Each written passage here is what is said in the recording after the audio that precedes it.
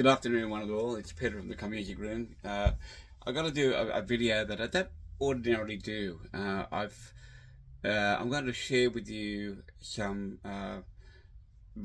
my gains from the recent record fairs that I've been to. I've been to two in the last couple of weeks. One last weekend here in Glebe in Sydney, and also at Glenwood, the Glenbrook, sorry, not Glenwood, Glenbrook. Up in the Blue Mountains, the foot of the Blue Mountains as well.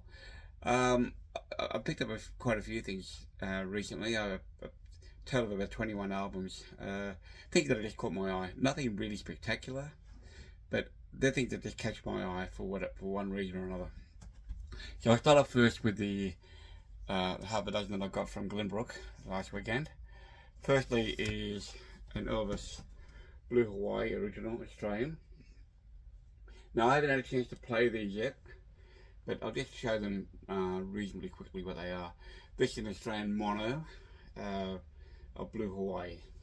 It's got the black and silver original label. I think, I don't know if it's the first press or not, but something I'll have to find out a bit later on. But that's Blue Hawaii by Elvis. Another Elvis LP that I picked up was Gold Records Volume 3. And again, also another black and silver RCA. That's a volume 3 hits album. It's got things like It's Now or Never on it. Stuck on You, Surrender, Are You Lonesome Tonight on here. Little Sister, Good Luck Charm are all here. This is also a mono. If you're wondering why I buy mono, you may know that I've got two turntables. One has got a mono cartridge, and I've been buying records specifically for that to be able to use on that turntable. Next was a Nat King Cole LP. This is a UK press. Quite a nice one. Got the original sleeve as well. Looks like the sleeve is period accurate. This one was issued in 1967, I believe, because it's got Pet Sounds on the inner sleeve. But that's what's actually quite interesting. There's also a Nat King Cole album. But this is actually one that's a South African press. And the back of the record has got a label on there which says Made in Southern Rhodesia. Now, which is interesting provenance. There's also a name on that which has got Lusaka, Zambia. So there's some interesting provenance on this particular album. I think it maybe that's partly why I bought it. It's a green capital label as well. Okay, I've played part of this. It sounds quite nice. Again in mono. Okay, but yeah, that kind of thing is interesting to me when you see records from overseas, from different countries, some different exotic countries, I suppose. Would you say that? It's exotic in a way. This one is the Joe Jackson Jump and Jive, which I've never owned. This is Joe's delving into swing jump music, heavily influenced by Louis Jordan, Cab Calloway, and the like. Okay, quite an interesting album. Yeah, it's a fun album, I suppose, as well. It's credited to Joe Jackson Jumping Jive as a band, so not specifically just Joe himself. It's an Australian A&M. And the last one from Glenbrook, Glenbrook, yes, was a Japanese Santana Abraxas. Now it's got a gatefold, and it's actually quite a nice sounding album. I actually got this for a very nice price, in very, very nice condition. There is a surface mark on the record, but nothing that affects play, thankfully enough, or nothing too great anyway. So I can live with it. A very nice press indeed. So that's that one. So that was my haul last week on the public holiday Monday we had here in Sydney at Glenbrook Record Fair. That was from Revolve Records up there. So shout out to them. Last Saturday, a couple of days back, we had the big record fair at Glebe. A bigger affair.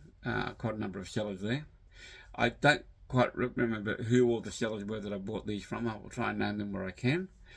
I'm going to try and do these in alphabetical, but the last three won't be. Okay, so firstly, these are things that have all caught my eye, again, for one reason or another. A number of Brubecks that I've picked up, Dave Brubeck Trio, Jay and Kai at Newport. This is a original Coronet Australian.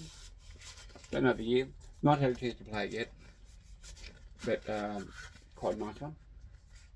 It's a shared album between Dave Brubeck Quartet and the J.J. Johnson co-winning quintet. Okay, so anyway, it's that one.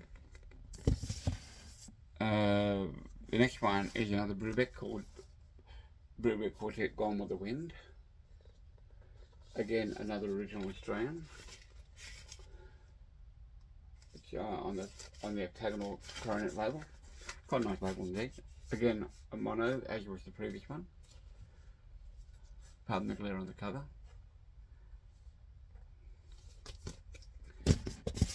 Another Brubeck from a different seller.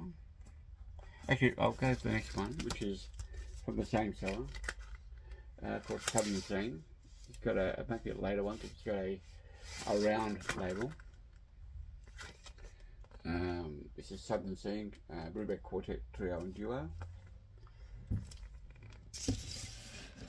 And as I said, I've not had a chance to play these yet. And this one is from a different seller, called the Jazz Goes to Junior College. And I know there's an album called Jazz Goes to College, which I've got on CD as part of a 5 CD box. I've got also that Gone with the Wind, I've got that on CD as well. But for the most part, these are albums that I don't have on previously, except for the Santana or the Japanese one attracted me, but I do have an Australian as well of that. So yeah, that's Brubeck. From the same seller as the other Brubecks, I've got, hang on a second. Wait a sec, we'll go with Yellow Swings on Verve. That's on the Australian Verve label. Quite a nice label. I'm guessing this is also a mono. It's got an MGV catalog number. Got a name on the back, Rosalind Smith. Hello if you're there. If you're still around. This is quite a nice to an album. Ella Swings Lightning. And then a Frank Sinatra Nice and Easy, mono. That one was mono as well, I'm guessing. This one is Nice and Easy, a capital mono. Australian Press. On that rainbow label. So you see there's a theme here with mono records, but as I said, I've got the mono turntable with a Grotto mono cartridge, MC Plus, which is something I've had for quite a while, and it's actually quite good to have when you're playing mono LPs, but particularly older ones, where the surface noise can be greatly reduced playing it on mono. Okay, from a seller called A to Z Records in Gladesville, which I've discovered recently. My partner Kate lives over that way, and right near her there's a new record store that's opened in the last month or so. So Pete at A to Z, he was at the record fair. Hi to you. I picked up 3. I was there a couple of weeks back, and I saw a couple of LPs.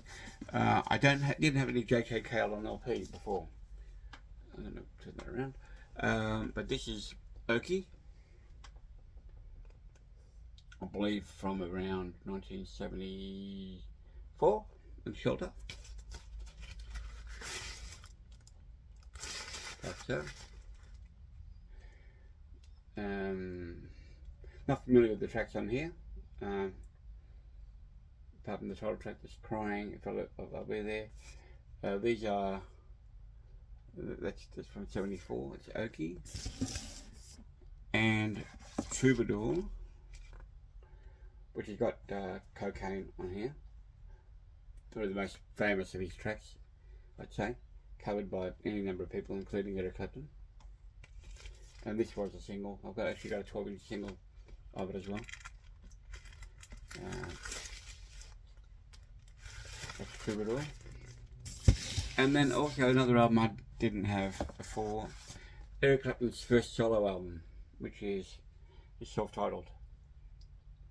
And this actually features Delaney and Bonnie. I remember Katie Core, can't remember the name of the channel, but she was talking about Delaney and Bonnie earlier today. And this album has got Delaney and Bonnie on it, as well as Carl Radle and Jim Gordon and Bobby Whitlock, Bob Keys, well, Rita Coolidge on vocals as well, Bobby Keys, Leon Russell, right? So quite a number of notable people on this thing. Of course, Whitlock, Keys, Whitlock, Radle and Gordon would go on to they were from Delaney Bonnie's band. They would go on to be in Derek and the Nominees with Eric as well. So that's the back cover there. A few of the notables there. I think that's Bonnie on the ladder. Yeah. There's that. There's that one. Okay. Now from another seller, a couple of sellers, another seller yesterday, whose name I don't recall. About three. Now this is firstly a Japanese Linda Ronstadt homegrown. I've got the obi inside the album. Unfortunately, it split, and so I decided to put it inside the cover. But it's a Japanese press of homegrown by Linda Ronstadt on Capitol. Like so. Actually got the Japanese lyrics as well, and I've just dropped the obi, which I'll pick up later. Pardon me a second. That's the obi that goes with it. And also from the same seller, a Japanese trapeze album. Now I saw Glenn Hughes in concert last Thursday night at a place called The Factory. About 500 people, small theatre. Great show. Absolutely tremendous show. I didn't have a lot of great expectations with it, but actually I was very pleasantly surprised, and it was just fantastic. Glenn was an amazing voice. And his screams and his band are just sensational. Anyway, I found this trapeze album. This is the band that Glenn Hughes was in before he joined Deep Purple. This was from 1973. So I think this was actually the last album that he recorded with that band before going on to Deep Purple. So there's Glenn on the back there. So I've not had a chance to listen to it. Looking forward to playing it. Okay. And the last one from the same seller. Now, I actually did quite good with the pricing on a lot of these albums. So the Brewbacks particularly were all rather cheap. Some of them a little bit more expensive. Uriah Heep, Firefly, which I never owned. So I found that as well. Thought I'd grab that. Got the gatefold. This has got John Lawton on vocals. This is this may be the first or second album featuring John Lawton. I know there was Innocent Victim as well. But Inner Sleeve, it's on the bronze label, Australian one. Okay. Now the final three are from another seller based in Canberra, whose name escapes me. But I was very impressed with the pricing of these records. They are very consistent and not outrageous. Now, albeit these are all Wax Time Dole label, which I believe are European labels of that reissue material that's in public domain. Some people have debated that the quality is a bit but they're not audiophile. I've not listened to them, and these are all 50s era rock and roll, which I'm not overly worried anyway. So they're all going to be pretty much mono. There might be a stereo one in here. This on the Dole label, this is Dale Hawkins. Again, these have all caught my eye. This one's actually got a gatefold. Right. Not overly interesting, but anyway. But It's on the gold label. It's 180 gram vinyl, and I'm assuming it's going to be mono. Pardon me for that. We got the hype sticker on the there as well. 180 gram vinyl. There are some bonus tracks on the album. I remember seeing this in Time Warp Records years ago. I think it might have been a reissue of the original. Also from the same seller, Ronnie Hawkins. Again, I've never owned any Ronnie Hawkins. We all know that the band he had, the Hawks, evolved into the band, though there's only one member of that on here at this point. It's Levon Helm. The other guys aren't in the band just yet on this album, but talk about, you know, Robbie Robertson, Richard Bantwell, Garth Hudson, and Rick Danker aren't on here. Okay, but Levon is. I believe there's a few bonus tracks on here as well. This is a 16 track album. This has got 4 bonus tracks on here. Okay, it's rockabilly, I believe. Based on what his style was going to be. Looking forward to playing this as well. This is on Wax Time, and this is actually a stereo press. Right. And lastly, I'm going to show you a reissue of Roy Orbison's Rockhouse album, which was originally a Sun Records release. It's direct metal mastered. I think also that other one, Ronnie Hawkins, with DMM. Yeah, back to DMM as well. Direct metal mastered. Okay. Also on Wax Time. This is hi-fi, I'm guessing mono. It's a kind of retro kind of label on that. It was originally a Sun Records release. It's got things like Double Doll and Ooby Dooby. Claudette's on here as well. Rockhouse, This Kind of Love. Hasn't got Go Go Go, unfortunately. But anyway. But yeah, that's Roy Orbison at the Rockhouse. Again, another Wax Time reissue, a European release. This is from 2016. So there you have it. That's my hauls from the last 2 weekends. I hope you enjoyed that. If you've got any questions, just feel free to leave a comment.